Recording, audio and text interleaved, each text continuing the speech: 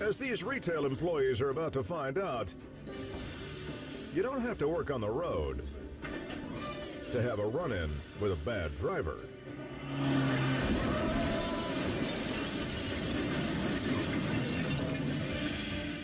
A senior citizen punches her gas pedal instead of the brakes and plows the clerk into the check stand head first.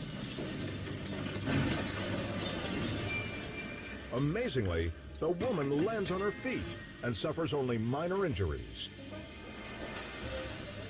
Minutes later, officers are on the scene. They tend to the victim and the elderly offender, while other workers begin the long process of picking up the pieces. But they won't soon forget the day at work that literally left them feeling run down.